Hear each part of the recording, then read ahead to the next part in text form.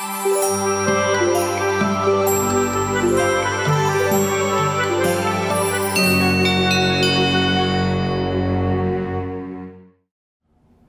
morning and welcome to another Hump Day Hallelujah.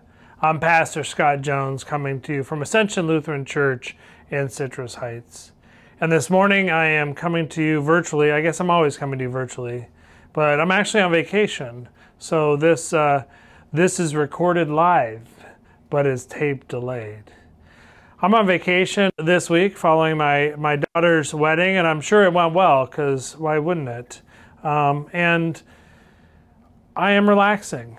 I'm imagining myself even now relaxing after the wedding. And in these moments of relaxation, and especially this week, I'm reflecting. I'm reflecting on the last 5 years I have served as pastor here at Ascension.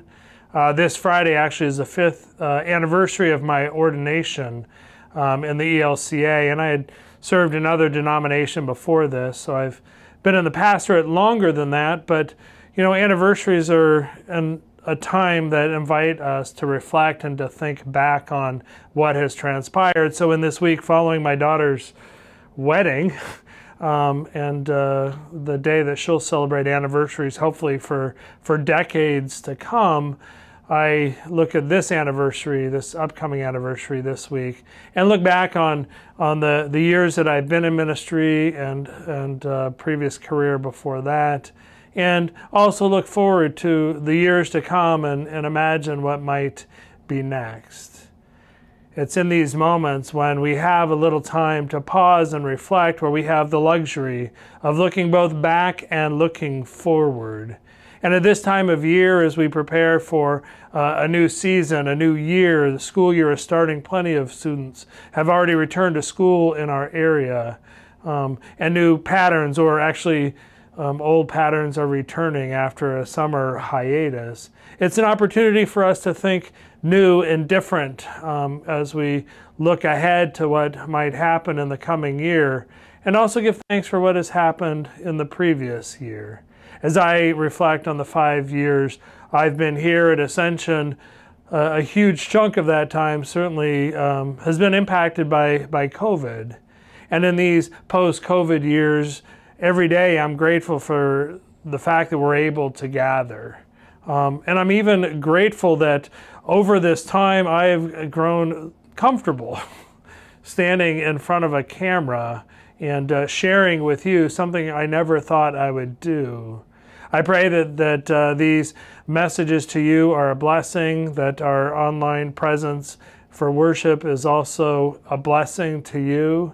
I welcome your feedback and thoughts as we continue to tweak these ministries in the years ahead and figure out what's most effective and how we can best share the good news of God's love with all who need to hear it, which is actually all people in God's creation. Today, this week, I encourage you to spend some time not only looking back, but imagining a future, maybe a future that you never before felt like you could imagine, and pray.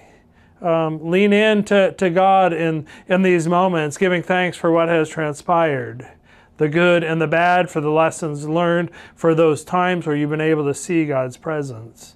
And as you look toward the future, I pray that you do so with some hope and some confidence of God's presence and the security in knowing that you are loved. You are loved by your Creator.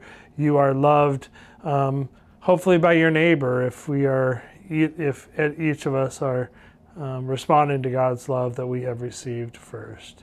And if you're not loved and looking for a place where people are loving, I invite you to continue to gather in this space, both on Wednesdays and Sunday mornings, whether it's just online or if you're able and happen to be in the neighborhood, in person on a Sunday morning.